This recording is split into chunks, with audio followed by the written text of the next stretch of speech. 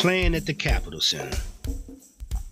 Finally, at the completion of full revamping of Little Benny and the Masters, the members were Benny on trumpet and lead rap, Godfather and Marky Owens on keyboard, Elmo on congas, CJ, formerly of Rids and the Boys, and CJ's Uptown Crew on saxophone, Shorty Dud on drums, Vincent Tab on bass guitar, David Green, formerly of Rare Essence, on the rototom, and me on lead guitar.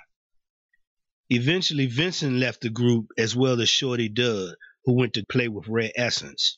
Gary Smith came in as the new bass player and Little Mike on the drums. In 1987, the go-go community had been celebrating and rallying around a video that had been released of a show that it was entitled Go-Go Live at the Capitol Center. Go-go bands performing at the Capitol Center were not anything new. Many bands played at back-to-school boogie type of events with hip-hop and national R&B acts.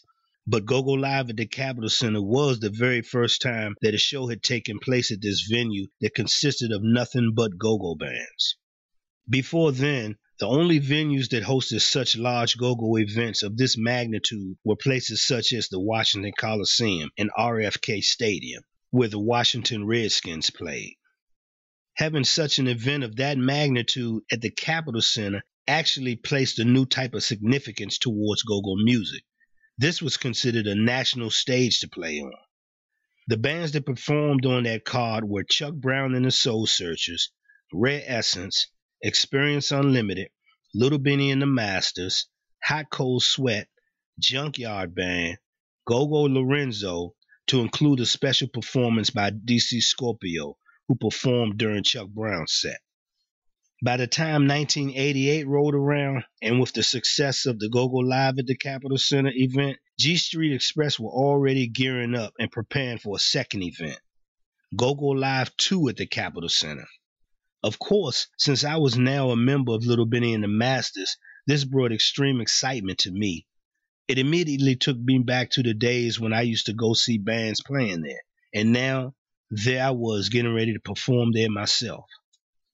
The bands that were selected this go-round were Chuck Brown and the Soul Searchers, Rare Essence, who had been making noise in the streets with songs such as Lock It, as well as a rapper who went by the name of Stinky Dink, Experience Unlimited, who had just come back home from touring, promoting their national hit single, The Butt, Little Benny and the Masters, Junkyard Band, who were super hot in the streets with the song Hee Haw, Pleasure, the all-female go-go band, and DJ Cool, who had been making noise with the hot single called The Music Ain't Loud Enough. This also served as a moment and opportunity for Lil Benny to solidify to a large audience at one time that he indeed had not fallen off. Due to the fact that he ended up having to revamp his entire band, one of his main goals was to rebuild and strengthen the band's street ranking. So in essence, our particular performance for the event we themed the Guess Who's Back performance of the show. Just like he solidified his position in the ranks during the first Go-Go Live, especially with his song Cat in the Hat, the mentality was that this go-round we would have to do the same thing. We were reintroducing ourselves to the go-go community while competing with heavyweights on the same show. This meant that every aspect of our performance of the show would have to not only be 100% on par, but just as equal to the energy that was given at the first show, if not even better. The songs that Benny selected for us to play were I'm King, Ladies of the 80s, and Mercedes, all of which were released just prior to my joining the band. For the attire we were going to wear, Benny brought in a tailor, and we were all measured and fitted for custom-made all-white polo jumpsuits. Benny's particular jumpsuit also included a long white coat that displayed a large polo symbol on the back. For choreography, we went right back to the same place where Benny had gone to have his set choreographed for the first Go-Go Live event, which were the Brincar dancers. We worked on steps choreographed by them that would be designed to each song that was listed for us to play. Needless to say, by the night of this event, we were more than ready. Some of us arrived through the stage entrance at the Capitol Center early on the day of the event and just relaxed in our designated dressing room until the rest of the band arrived. The entire time, I was not just relaxing, I was also smelling the roses and pinching myself at the reality that there I was about to play in what we considered the most significant venue in the region. When I was growing up, this was the place that I had come to for countless concerts, Bullets basketball games, and even the Ice Capade.